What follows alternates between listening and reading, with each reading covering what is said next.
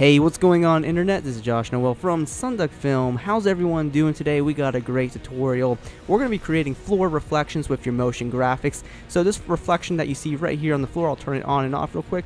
That's what we'll be creating, obviously with the floor, and you can see how nice that reflection is, and you'll have a lot of control over this effect. Now, this video was inspired from several Video Hive templates that have the floor reflections, and this video is sponsored by Video Hive. So if you're in the need of royalty-free, high-quality After Effects project files, Video Hive is the place to go for pre-made templates that are professionally made. And if you're looking for inspiration on this effect, go ahead and check out my links in the description that show off really nice reflections, and you can take a look at some of the elements that they use to create great contrast in the the brightness, using lights, or you could say lens flares, to create great reflections, and just great to look for inspiration. And if you're in that time crunch, these are pre-made templates that save you a ton of time and of course money. So let's go ahead and jump in the video, and be sure to check out our links in the description to get some more inspiration or to save some time. So here we are in a new composition. I have my composition here. Now, I did a full tutorial on this effect a while back. You can go ahead and check out our tutorial right here. I'll link it in the description if you want to watch this and learn how to do a light stroke reveal with no plugins, so you'll be able to follow along no matter what.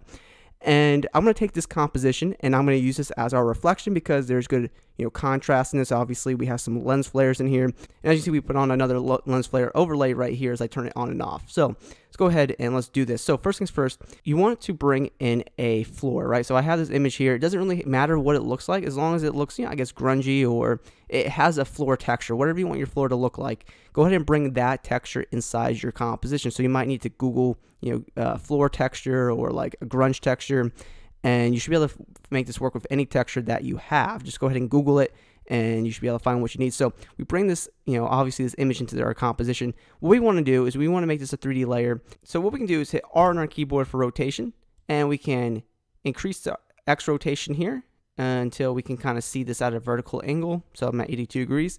And there is our floor. And of course, if we want, we could bring this down. And of course, we can hit S on our keyboard for scale, and we can scale this up, be a little bit bigger. And there's our floor. We're basically done here. So what we want to do is we'll pre-compose this layer. So you can go to Layer, Pre-Compose, and we'll do this so we can swap it out a little bit later and have a little bit more control over it. Click on Move All Attributes into New Composition, and boom, there is our floor.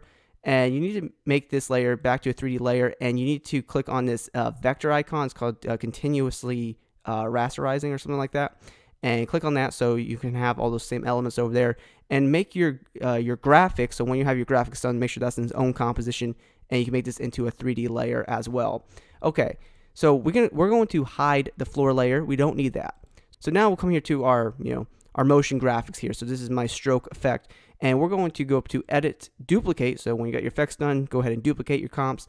And we'll come over here, go to Layer, Transform, and we'll click on Flip Vertical. We can bring this downward, to right there. And actually, we could reposition our graphics if we want.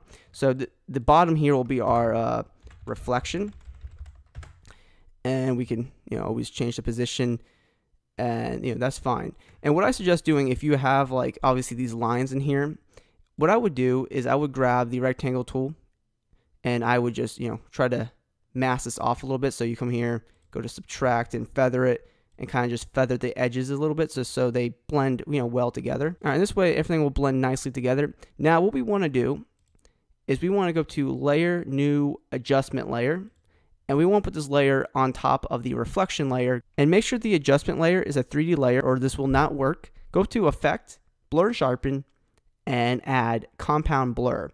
Now we need to go to the blur layer, and we need to set this to floor. All right, now we have a good reflection in here, and if you come here to the maximum blur, you can increase this, and now we have that floor texture coming back in, and that blur looks nicely in there. So you can see we increase this, you can see the blur is getting a little bit more sharpened out, and obviously the more you increase it, the more, I guess, less reflective it looks, but the more blurred out it does look. And then of course you keep it at a lower end, it just looks like a a very solid reflection. So something to keep in mind when you're doing this sort of effect. And if you want to take this even further, you can go to your reflection layer, go to Effect, Blur and Sharpen, and you can add, say, a fast box blur, and you can increase this by a little bit, and this will kind of just soften things by a touch if you want to go that direction. So maybe just like 4 or so, a little before and after. It kind of helps softens out that blur a little bit. So here's our original layer, and here's our blurred layer. So if there's any issues with this, make sure 3D a 3D layer is enabled, and you might have to mess with the blend mode of your your original composition, just because you might not have made it transparent or anything like that. So it just helps a little bit more if you need to mess with add light in a screen when you go to your blend mode. So just keep that in mind. That might troubleshoot any issues that you might be having. And then for one last technique, let's talk about this top area here. So obviously we have like all these nice colors in here, and your composition is going to vary depending on what you're looking to do. Obviously the black area here is because the background, there's nothing there. It's just a black screen. So what we can do to mix this up, go to layer, new, solid, and we can make a nice color here. Maybe we'll do like magenta and click OK. So we have a nice solid in here. We can put this underneath everything. Make sure that's a 3D layer, and we'll come over here. We'll grab our rectangle tool. We'll just mask this out. Go to subtract, and of course we'll feather this. And then we come over here to lower the opacity, and we can lower the opacity a little bit. And this will add just a little bit more, color to the background. So maybe like 11%. So you have the ability to blend in like your floor and your background together. So that looks, really cool. So here's our composition with just, the lights in here. There's no text, and everything's going to be lit up in this composition because of the contrast, right? So let's say you want to control the floor a little bit more. Say you want to control how much is being seen. Go to the floor layer in that composition. Go to Effect, Color Correction, Curves.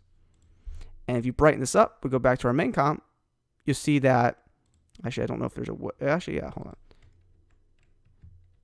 You can see that by increasing the curves, we have a little bit more texture in this composition. So this is with the curves adjusted, and this is without the curves. So you get a little bit more texture. If we come here and bring this down a little bit, kind of crushed it a little bit, you'll actually get more of, it becomes a little bit more smooth.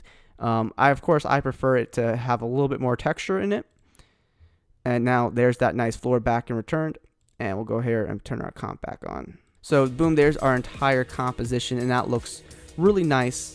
So that was a great way to set up a reflection for your motion graphics. And here's just another example of what this can look like.